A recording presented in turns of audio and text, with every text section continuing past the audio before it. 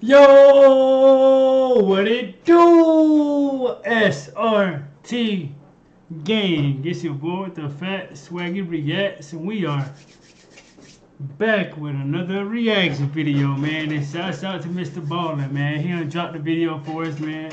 Like he normally dropped on Sunday, but he dropped this one yesterday, man. But I had to go ahead and give you guys this, man. But the Chinese government has confirmed the paranormal if he doesn't change the title. You know how Mr. Ballen do.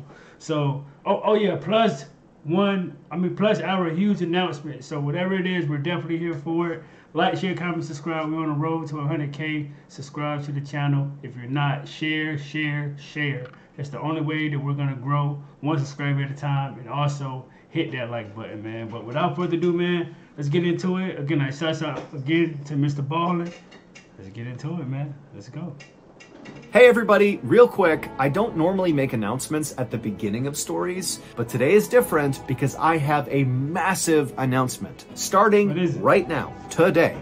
The Mr. Ballen podcast that rose immediately to the top of the charts when we launched it in 2022 and then was scooped up by Amazon by the end of the year. Right. Yeah, that show is now available on all podcast platforms and it is free. Now, don't worry if you've been listening to this podcast on Amazon Music. That's awesome. You can keep doing that because with your Prime membership, you will get Mr. Ballen podcast episodes 1 month earlier than everybody else, and it will be ad-free. But again, the show... That's fire, bro. Come on, bro. You got to give it up for Mr. Ballen for doing that, bro. He really loves us, dog. Like, he loves his community, bro. Come on, man. It is on every other platform right now, and it really is free. So go ahead and follow the Mr. Ballen podcast. And again, like, no one else is doing that, bro. No one else is doing that but Mr. Ballen, bro. Come on, bro. You got to hit the like button alone just for that. Like, come on, y'all. Cast Strange, Dark, and Mysterious Stories on Amazon Music or wherever else you get your podcasts. For sure, dog. For sure. Today's story is about one of the most famous, potentially paranormal events of all time, except almost no Westerners have heard of it because it happened in China. But before we get into that story, if you're a fan... And again, bro, you know in China, they got over like 6 billion people in that motherfucker. So I wouldn't be surprised a lot of things happen over there in China. The Strange, Dark, and Mysterious delivered in story they got a lot of people. And you've come to the right place because that's all we do, and we upload once a week. So if that's of interest to you, please put the like button stapler in Jello. Also, please subscribe to our channel and turn on all notifications so you don't miss any of our weekly uploads. Okay, let's get into today's story.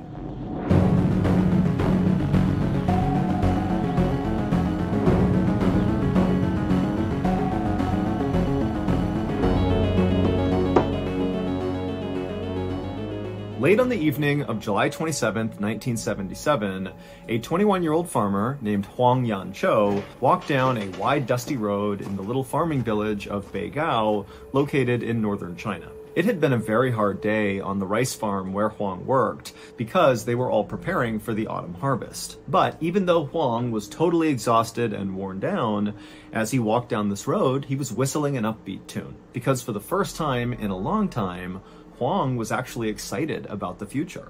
Huang had grown up in a poor family, and he hadn't even finished elementary school.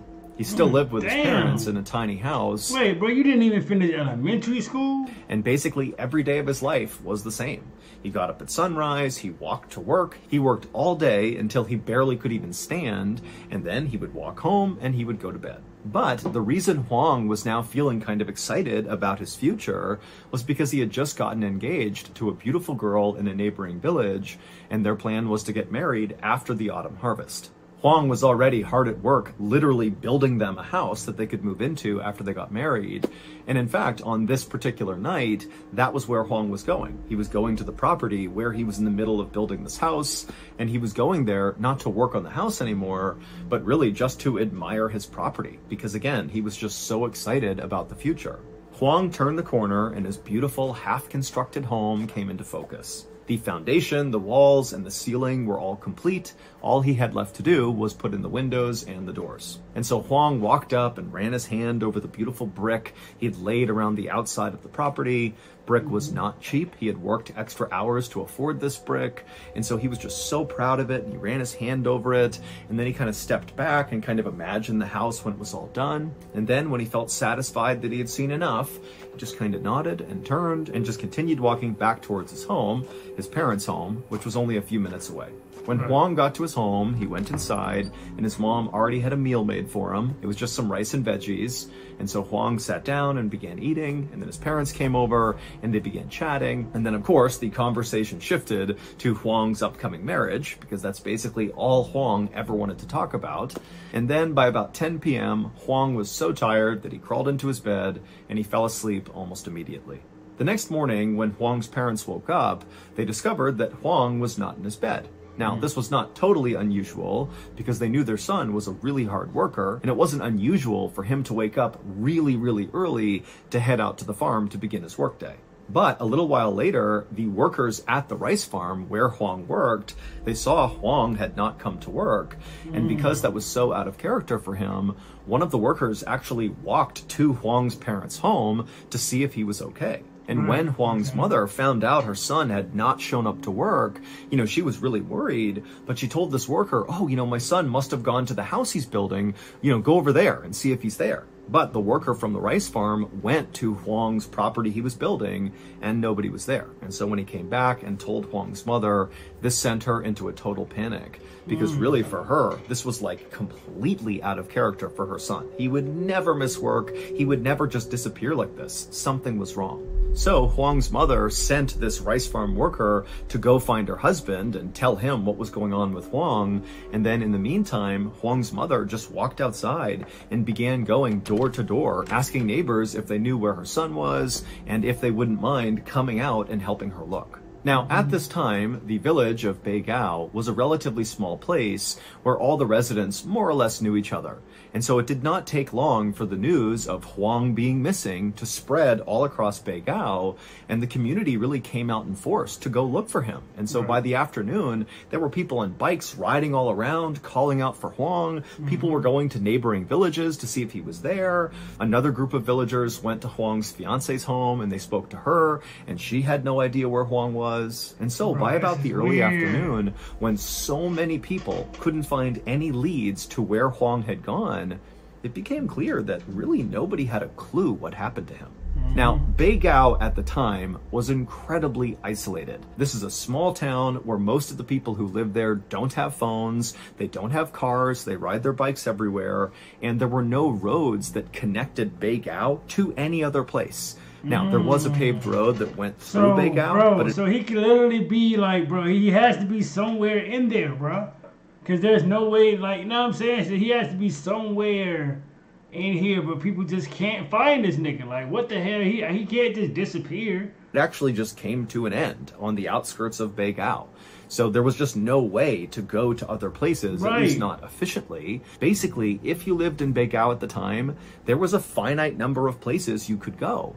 And all these people that had gone out looking for Huang had searched all of those places, and Huang just was not there. And they discovered his bike was still leaning up against his parents' house, and his work clothes, which he wore basically every single day, were still folded up neatly inside of his room. And so wherever Huang was, he was on foot, and he was still in his pajamas. That night, Huang's parents would contact the village committee, which was basically like the governing body for Beigao.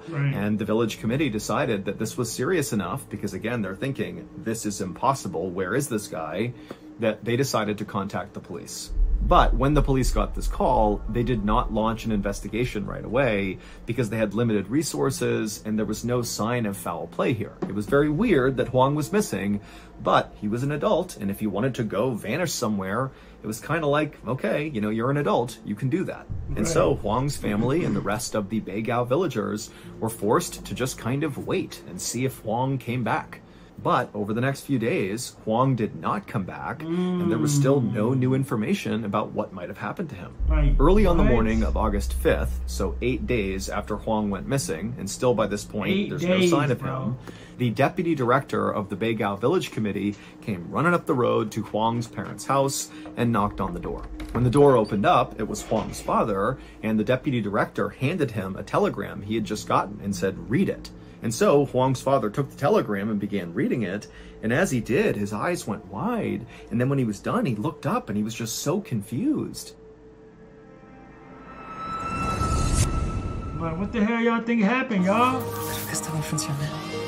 What the hell? Like, we think he got kidnapped or some shit? Like, what the fuck? Join Planet Fitness during you got abducted by aliens sale and save big. Get equipment for every workout. Ass, bro. These fucking ads, bro. Last weekend, I asked old Sego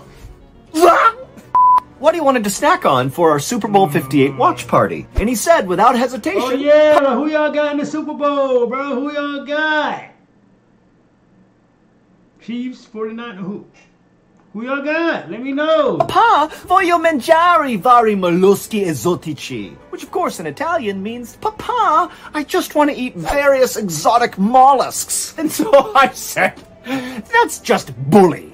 And immediately I booked us a trip to Alaska, we hopped on a fishing boat, and off we went to snatch up a few of those slippery beasts. But unfortunately, about 15 hours into our seafaring voyage, Lung and I realized we had a problem. Our boat captain was not a boat captain. He was just a simple, blind kangaroo with vertigo who happened to jump on board before... A blind kangaroo? We laughed and we just didn't notice. We tried to take the wheel from the roo, but he was so strong that he drove us directly into a storm, and before long a rogue wave came and capsized the vessel. But luckily me and old Sika Lung, we lived, and we swam to a nearby island. And when we stepped foot on land, immediately a horde of angry coconut crabs came out of the brush, skittering around, wielding their machetes. Me and old Lung turned to run. Yo, y'all see, like Mr. Ballen is cracking under the pressure too, because this nigga's... Yo, this, like, how do he be, like, practicing these stories or something? Like, bro, like, this, like, yo, because he be coming up with some shit. But there was nowhere to go, it was just the ocean. And so standing there, waiting for death, me and Lung did the only thing we could think to do. We signed up for DraftKings. Now, did that save us from the machete-wielding coconut crabs? No! But did it get us jacked up about Super Bowl 58? Yes, it did. And so once again, this year, we are partnering up with DraftKings to make sure all you fans of the strange, dark, and mysterious out there get access to the very best deals on their platform. And for Super Bowl 58, they got a really good deal. For all customers, there is a bet one, get one, which means you get a bonus bet back to you in the amount of your original wager just for placing a bet. Pretty good. And there are loads of other amazing opportunities for Super Bowl 58 on DraftKings, so go check it out now. Download the DraftKings Sportsbook app right now. New customers use promo code mrballen, bet $5 on any wager, and you'll receive $200 in bonus bets instantly. Again, that's promo code mrballen, only at DraftKings Sportsbook. Yes, sir. DraftKings, let's get it.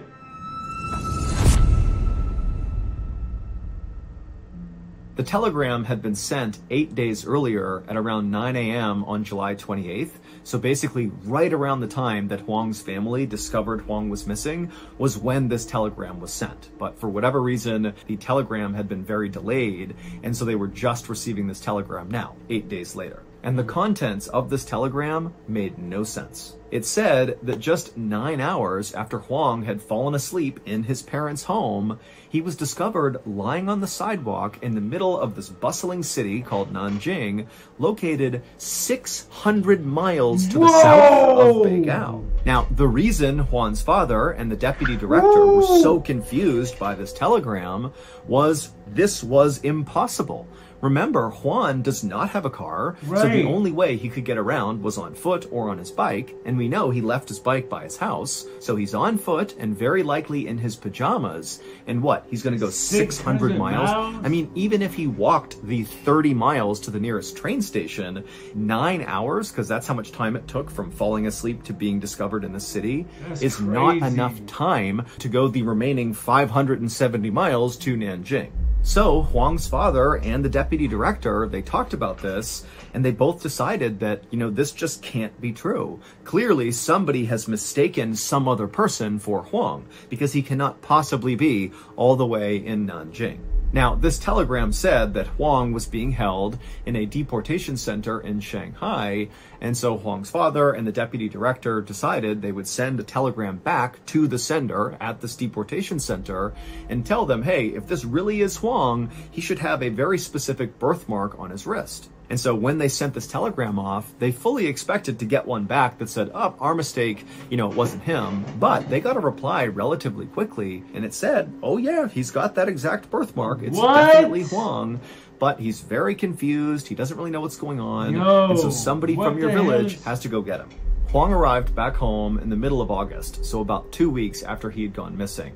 And as soon as he got there, his fiance and his parents were so happy to see him. And pretty soon, a steady stream of friends and neighbors and other family members began coming to Huang's house to talk to him, to hear his story, to hear about what happened. But Huang really didn't understand what had happened to him. And so mostly he just didn't answer any questions he got asked. He just kind of kept his head down and just kept saying, you know, I don't know what happened. And then really when his family pressed him and said, you know, like, you got to tell us, you know, this is so crazy. What happened? He would say, look, like, I'm going to tell you what happened, but I don't even know if I can believe the things I'm going to tell you. And so Huang would say, you know, all he could remember was he went to bed in his own bed in Beigao, and then the next morning he woke up and he was laying on the sidewalk, and when he opened his eyes, he saw there was this big swimming pool, and then near it was a sign that said Nanjing, and so that was how he put together that he was in Nanjing. And then almost immediately, these two police officers wearing all white just kind of appeared out of nowhere, and they walked up to Huang, they scooped him up, and without really saying anything to him, they brought him to that deportation center in Shanghai, which is a place where said all white officers. No, like, I think that was like some damn, I mean, the Crazy House people or something, like all white. Anything to him, nowhere. Immediately, these two police officers wearing all white just kind of appeared out of nowhere, and they walked up to Huang, they scooped him up, and without really saying anything to him, they brought him to that deportation center in Shanghai, which is a place where people who seem confused or mentally ill would be sent in order to help them get home. And that was it. That was Huang's entire story, that he just basically woke up in Nanjing with no idea how he got there. And so after he told his family, they all just kind of looked at him like, really? Like, that's what happened? That makes no sense. Yeah, that makes no Huang, sense. I mean, he was completely lucid. He was explaining it really specifically and really simply. I mean, he looked and sounded exactly like he normally did, and he seemed very honest as he was telling the story.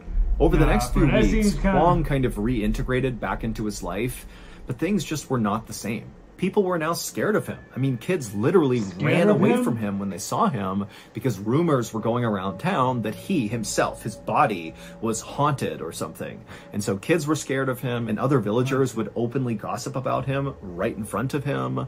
I mean, even his beloved fiance admitted to feeling really uncomfortable around him now. And while all of this was obviously very upsetting for Huang, he did also understand why people were acting this way. I mean, this is a very anomalous thing that's happened to him, and he did not have a good explanation for this totally insane event that he was a part of. And so he just kind of got it. And in fact, Huang himself was kind of terrified of himself. I mean, at night when he would go to bed, he would be terrified that the second he closed his eyes, he was going to be transported hundreds or thousands of miles away to some totally unknown place, and maybe this time he wouldn't even be able to get back again. But as the days wore on, Huang continued to wake up in his own bed in Beigao, which over time kind of made him feel more secure that whatever happened to him was a one-time thing and it's not going to happen again. However, Huang would be wrong. On September 8th, 1977, so 3 weeks after Huang had returned back home, he went to sleep in his bed in the village of Beigao, But when he woke up the next morning, he was not there. The first thing Huang noticed when he woke up that morning were the sounds around him were totally different. They were not right. Normally, when he was asleep in his home, he would hear the sound of his mother and father snoring right by him, and he might hear some insects or birds out his window. And those sounds were gone. Instead, he heard what sounded like footsteps, but not ordinary footsteps. They were footsteps of somebody walking on cement who was wearing high heels, like a clicking sound. And then Huang also became aware of the fact that his face was clearly pressed up against cement. He was laying on the ground. But Huang couldn't open his eyes. As hard as he tried, he couldn't do it. He couldn't move his body. And so he's just laying there on cement with his eyes closed, listening to the sound of these footsteps, these high heels, getting closer and closer and closer. And as they did, his anxiety was growing and growing. He had no idea who this person was. And then these footsteps, they got right up to him and then passed by him. And Huang felt the breeze as this person walked right past him. And then after this person in high heels had kind of walked off in the other direction, Huang finally was able to wrench open his eyes, and he sat up and he looked around, and one, he couldn't find anybody. It was totally abandoned all around him. So whoever had those high heels on had somehow vanished in plain sight. This is crazy. And then also, as Huang continued to look around him, it looked like he was in the middle of this city. But again, there's nobody out there. It's like this abandoned city street. All he had in front of him was this clock up on a building that said 1 a.m. And so pretty soon, Huang was just kind of walking in circles, screaming out for help. And right when he was about to just start sprinting in any one direction in hope that help would be somewhere out there, Huang felt a tap on his shoulder. And then the person tapping him from behind him said, "Are you Huang Yancho?" Huang spun around and he saw there were these two men in military uniforms standing there, and for a second, Huang felt relieved. Somebody was here to help him. But then he thought to himself, how do they know my name? What's going on here? And so he asked them, how do you know my name? But the two men didn't answer Huang. Instead, they told him that he was at a Shanghai railway station 700 miles from Beigao. Yo, 700, yo, what is going on, bro? This nigga's just getting farther and farther away from it was just 600. Now it's 700 miles away. Like, what is going on? That these two soldiers, were here to take Huang to a nearby army base. At this point, Huang was so scared, he just didn't know what to do. So he just wound up going with these two soldiers who put him in the back of a Jeep. And then they hopped in and began driving, and they drove him out of this weird abandoned city where he had woken up. And after driving for some time, they arrived at this huge army base that had all these rows of fencing around it with razor wire on top and all these sentries that guarded all the doors. And these two soldiers brought him through several of these checkpoints. And then when they reached the very last one, they stopped the car, they got out, Huang got out too, and the two soldiers that were with him grabbed Huang's shoulders, and they basically led him through the last checkpoint, which was manned by armed guards. And as Huang was led through this gate, the armed guards seemed to not even notice the soldiers or Huang. It was like they were invisible to the armed guards. But either way, they got through the final checkpoint, and then the two soldiers that were carrying Huang led him to this kind of nondescript big building, and they opened up a door, and they began walking down this long hallway that kind of zigged and zagged. It was like a maze of different directions you could go. And then finally, they brought Huang right to this big door that said Division Headquarters over it. And then before Huang could say anything, one of the two soldiers that was with him knocked on the door. And then before anybody could respond, that same soldier reached down, opened it up, swung the door in, and then they pushed Huang inside, and they stepped in after him and shut the door behind them. In front of Huang was this big desk, and sitting behind this desk was a very senior-looking military official wearing a uniform. And this official, when they looked up and saw Huang standing there, they got up to their feet and put their hands on their gun and said, "What are you doing here? How'd you get in here?" And Huang, sensing there was something wrong, threw his hands up to show he was not a threat and pointed behind him and said, "They brought me here." And the military official, who still had his hand on his gun, looked behind Huang and said, "Who brought you here?" And Huang, he turned around and he saw the two soldiers who had picked him up and driven him here and led him to this room. They were gone, which was impossible. Yo.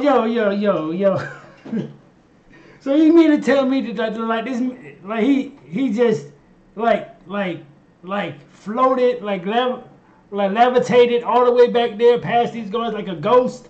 Like he's fucking Wanda, friendly ghost now, my nigga. Like, what is going on right now, dog? Like, what the hell? What? Up and driven him here and led him to this room, they were gone. Which was impossible, because Huang would have heard them leave. He didn't hear anything. The door never opened. They just somehow were gone. A second later, the senior military official had pulled out his radio, and he was screaming commands, and then another second later, armed soldiers came running into the room. They grabbed Huang, who still had his hands up. They came in, they arrested Huang, and they began asking him all these questions about how he got in here. How did you get through the guards? Did you climb the fence? Did you cut the fence? How did you get in here? It's not possible that you are here right now. But Huang did not have any answers. Yo, like, I'm so confused too. Like, nigga, like, what? Like, he clearly just came with some damn... All he could say was, the two soldiers, they brought me here. A couple of days later, Huang would be bussed back to Beigao, and again, his friends and family and everybody in town had all these questions about what happened. What? But again, Huang just had no answers. And then just 11 days after coming back home the second time, Huang would disappear again. And this time he would tell people he encountered two men who told him they were the same two men from the other two times he had gone missing. You had the first instance where he woke up and two police officers in white picked him up off the ground and brought him to the deportation center. And then the second time was the military base where you had those two soldiers who brought him through the gates and brought him to division headquarters. Basically, these two men he encountered on the third trip were saying they were the same men across all three instances. And on this third instance that he went missing, Huang said these two men put him on their backs and they flew him to 9 different cities around China for reasons unknown, and then they flew him. They put him on their backs and he flew, so now this nigga is fucking... Oh my god, like, that these niggas the fucking the Chinese Avengers now and shit. Like, what the hell they got going on? Flying niggas on their backs to 9 different countries? To 9 different cities around China for reasons unknown, and then they flew him back to Beigao and just dropped him off right outside his house near a tree, and that was it. Now, of course, this final disappearance sounds the most absurd because, what, he was flying on the backs of people to all these different cities? That doesn't make any sense. But when Huang was kind of aggressively questioned about this third story, because it sounded the most made up as compared to the other two, it would turn out Huang had all this kind of insider information about each of the 9 cities that he supposedly was flown to by these two men. He knew the weather in each of those cities on the night that he was gone. He knew what shows were playing on the night he was gone. And he also just had really specific descriptions of where he was in each of these cities when they got there that all checked out. Now, you got to remember that getting that information correct would have been really hard for Huang at the time. He did not have internet access. He didn't have a phone. He didn't have a car. I mean, he lives in an isolated small village in rural China. So the idea that literally the morning after all this happens, he's flown to these different cities, that he would have all this information perfectly correct, that's hard to do. That would be hard to lie about. As of today, no one has ever been able to debunk Huang's stories.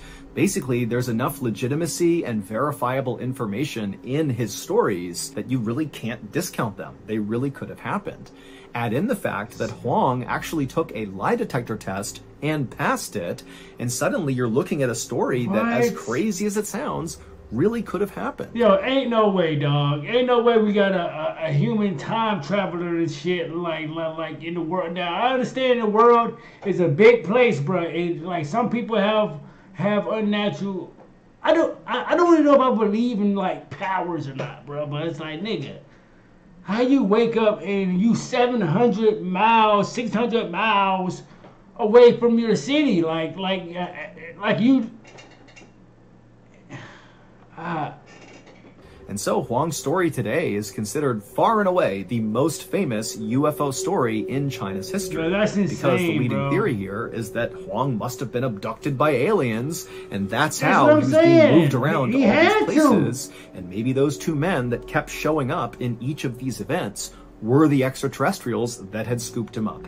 Nobody knows, but that is the theory. As for Huang, he wishes none of this had ever happened because his disappearances and whatever happened to him basically wrecked his life. His fiance broke up with him because she was so uncomfortable around him, and there was a lot of stigma around Huang, especially in the village, where everybody thought he was a liar. And then on top of that, all these news and film and TV crews came to the village because they wanted to shoot shows and documentaries about Huang, and Huang did not want anything to do with them. But again, like, all these people are coming to the village for Huang, and it's making the rest of the villagers upset. And then also there was a really lengthy investigation by the police and by the military to try to figure out how in the world Huang got into that army base. I mean, there were layers and layers of security that he somehow got through, and all those. And again, when China's strapped, bro, they are strapped, nigga. They got somebody on every inch of a mansion, my nigga. So it's like it's damn near I mean, it's worse than the damn White House.